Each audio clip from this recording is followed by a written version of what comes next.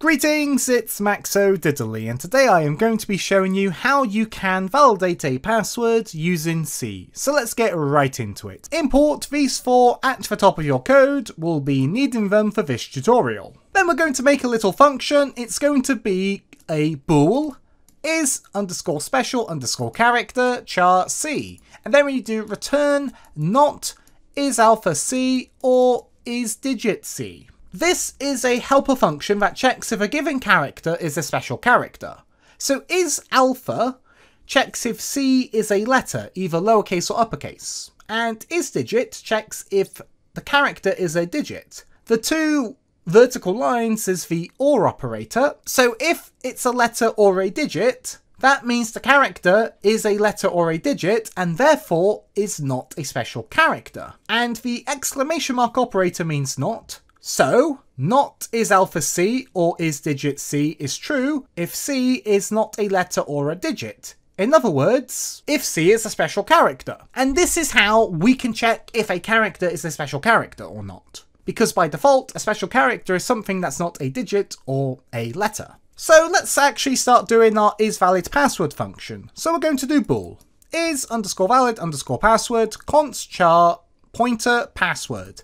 So this is a cool way of how we can use strings in C. And I won't go into it, but you can use this for strings, basically. And const means we're not going to change the value of the password, because we're not going to, we're just going to check stuff, not change the contents of the password. And it returns a true or a false, true for valid, false for invalid. And int length equals strlen password. This is going to get the length of our password. Then we're going to do if length is less than or equal to 10, return false. So, if the password isn't long enough, it's invalid. I don't care if it's got a special character, a digit, uppercase, lowercase letters. If it's not long enough, it's invalid. So we do return false to indicate the password is invalid, but also we don't then need to do the rest of the checks because that would be inefficient and a waste of time.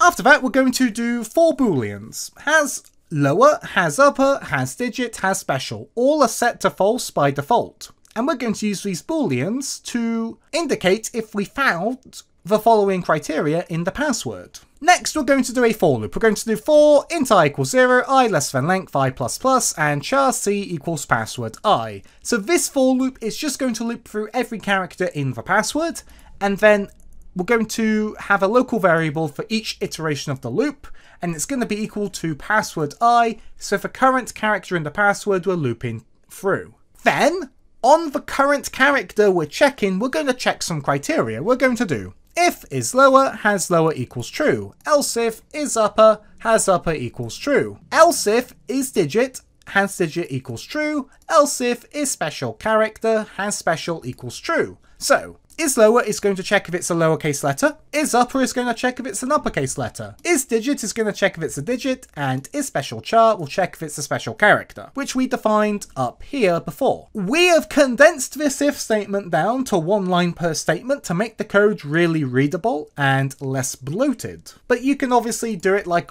normal if statements like this if you want to. Basically, when we check a character, we're going to be checking all of these criteria. And then, once we find a character that matches a certain criteria, we set the boolean to true. And then, once we loop through the entire password, we can then check, okay, is everything true? If it's not, then the password's invalid, otherwise it's considered valid. So after the for loop, we're going to do if has lower, and has upper, and has digit, and has special. So when you put a boolean in an if statement, by default you're checking if it's true. And with an AND operator, all of these have to be true for this return true to occur to indicate to where we call the function the password is valid. After, we're going to do return false, because if we haven't called for return true, that means it's invalid, so we do the return false. Now, you might be thinking, Max, can't we just put this all on one line? Just do return and then this? Well, you can. That's our function. Let's do our main method. So underneath the password validation function, we're going to do bool is valid password equals false, const char pointer password input equals this. This is going to be the password you want to validate. Is valid password equals is underscore valid underscore password password input. And then we do printf password is %s is valid password question mark valid colon invalid. This is a ternary operator. There's an eye up in the corner explaining more about how we print booleans in C, but basically, %s is going to have a string put in place of where that %s is. And then we do a comma, we do isValidPassword, which is our boolean. We do a question mark. Here is the text we want to print if it's valid, and here's the text we want to print if it's invalid. So let's save our work and hit play.